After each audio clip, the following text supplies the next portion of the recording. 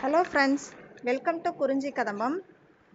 நாம் இன்றைக்கி எப்படி கிரேப்ஸ் க்ளீன் பண்ணினா சாப்பிட்டா சளி பிடிக்காது, தொண்டை வலிலாம் வராதுன்னு பார்க்க போகிறோம்.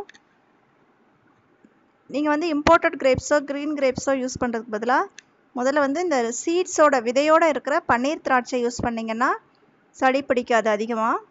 அது சத்துக்களும் அதில் தான் அதிகமாக இருக்குது. அந்த விதையோடு சாப்பிடும்போது தான் சத்துக்கள் அதிகமாக இருக்குது. ஸோ அந்த திராட்சையாக இருந்தால் கூட எப்படி சாப்பிட்றதுன்னு பார்க்கலாம். முதல்ல இந்த மாதிரி கிரேப்ஸ் வாங்கிட்டிங்கன்னா அதோட தண்டு பகுதியிலேருந்து எடுத்துடணும். எடுத்துகிட்டு தான் கழுவணும். அதில் கெட்டு போயிருந்ததுன்னா அதெல்லாம் யூஸ் பண்ணாதீங்க. இந்த மாதிரி நீங்கள் எடுக்கும்போதே தெரியும் எது கெட்டிருக்கு.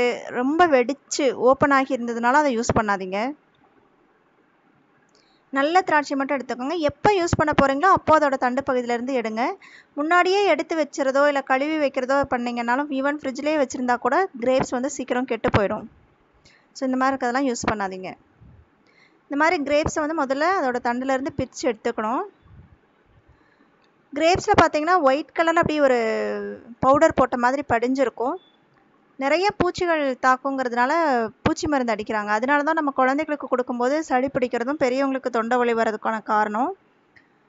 ஏன்னா மற்ற பழங்களாக இருந்ததுன்னா நம்ம தோலை எடுத்துகிட்டு சாப்பிட்லாம். கிரேப்ஸில் அப்படி சாப்பிட முடியாது.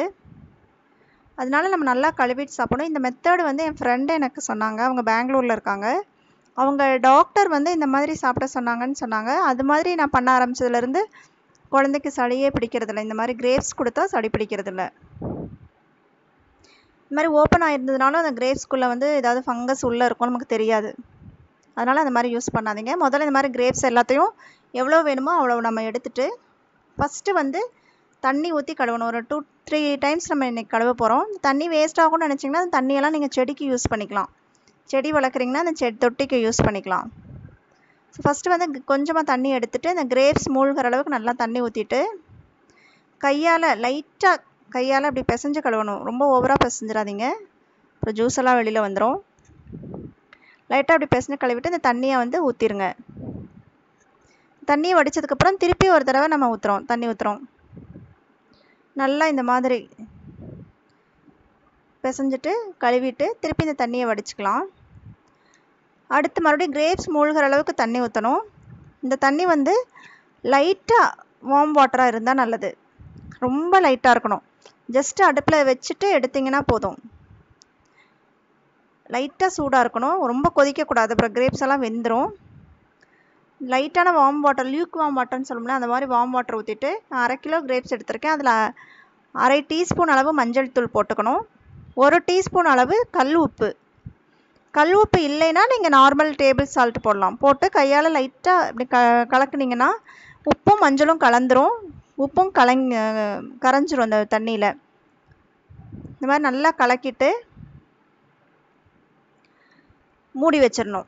ஒரு 10 மினிட்ஸ் மூடி வச்சிடணும். நீங்கள் காலையில் எந்திரிச்ச உடனேயுமே இதை செஞ்சிட்டிங்கன்னா குழந்தைங்களுக்கு ஸ்நாக்ஸ் பாக்ஸுக்கெல்லாம் கொடுத்து விடுறதுக்கு இது ரெடி ஆயிரும். பார்த்தீங்கன்னா 10 மினிட்ஸ் ஊறிடுச்சு. நீங்கள் 10 மினிட்ஸ்க்கு மேலே கூட வைக்கிறதுனால வைக்கலாம், பட் மினிமம் 10 மினிட்ஸ் வைக்கணும். மறுபடியும் கையால் இது பண்ணும்போது அதில் இருக்கிற அந்த பூச்சி மருந்தெல்லாம் வந்துடும். ஸோ இப்போ மறுபடியும் நம்ம இந்த தண்ணியை நல்லா வடிச்சுக்கிறோம். திருப்பி ஒரு 2 டைம்ஸ் நம்ம வெறும் நார்மல் வாட்டர் ஊற்றி நம்ம கழுவணும். ஏன்னா அந்த மஞ்சளும் உப்பும் இருக்கும் இல்லைங்களா, அது அதில் பிடிச்சிருக்குங்கிறதுனால ஒட்டிகிட்ருக்குங்கிறதுனால அது திருப்பி கழுவுறோம். ஸோ ஃபஸ்ட்டு ஒரு தடவை கழுவியாச்சு. திருப்பியும் கொஞ்சமாக தண்ணி ஊற்றி கழுவிட்டு அதுக்கப்புறமா ஒரு வடித்தட்டில் போட்டு இந்த கிரேப்ஸ் எல்லாம் வச்சிட்டிங்கன்னா ஃபுல்லாக தண்ணியெல்லாம் வடிஞ்சிரும். நீங்கள் ஸ்கூலுக்கெல்லாம் கொடுத்து விடும்போது ரொம்ப நல்லாயிருக்கும், தண்ணி ஒழுகிட்டுருக்காது. அதே மாதிரி நீங்கள் ஜூஸ் போடுறதா இருந்தால் கூட அப்படி ஜூஸ் போடலாம். இந்த மாதிரி மறுபடியும் கொஞ்சம் நேரம் வைக்கிறதுனா கூட நீங்கள் வச்சுருக்கலாம், டைம் இருந்ததுன்னா. இல்லை டைம் இல்லைன்னா நீங்கள் இமீடியட்டாக அப்போவே நீங்கள் கழுவிக்கலாம். நான் டைம் இருக்கிறதுனால மறுபடியும் ஒரு 5 மினிட்ஸ் நார்மல் வாட்டரில் ஊற வச்சுட்டு அதை அப்படியே வடிச்சிட்டு அப்புறமா யூஸ் பண்ணுறேன். நீங்கள் இந்த லாஸ்ட் ஸ்டெப் பண்ணலாம், இல்லைன்னா கூட விட்டுறலாம். இது மாதிரி நிறையா கிச்சனில் யூஸ் பண்ணுற மாதிரி யூஸ்ஃபுல் கிச்சன் டிப்ஸ் எல்லாம் நான் போட்டிருக்கேன். அந்த டிஸ்கிரிப்ஷன் பாக்ஸில் கொடுக்குறேன், கண்டிப்பாக போய் பாருங்கள். இந்த வீடியோ உங்களுக்கு பிடிச்சிருக்குன்னு நினைக்கிறேன். பிடிச்சிருந்ததுன்னா செஞ்சு பார்த்துட்டு உங்கள் ஃபீட்பேக்கை கமெண்ட்டில் சொல்லுங்கள். லைக் பண்ணுங்கள், ஃப்ரெண்ட்ஸோடு ஷேர் பண்ணிக்கோங்க. மறக்காமல் நம்ம சேனலுக்கு சப்ஸ்கிரைப் பண்ணுங்கள். தேங்க்ஸ் ஃபார் வாட்சிங். பார்த்தீங்களா, சூப்பர் கிரேப்ஸ் ரெடி ஆயிடுச்சு. வாழ்க வளமுடன்.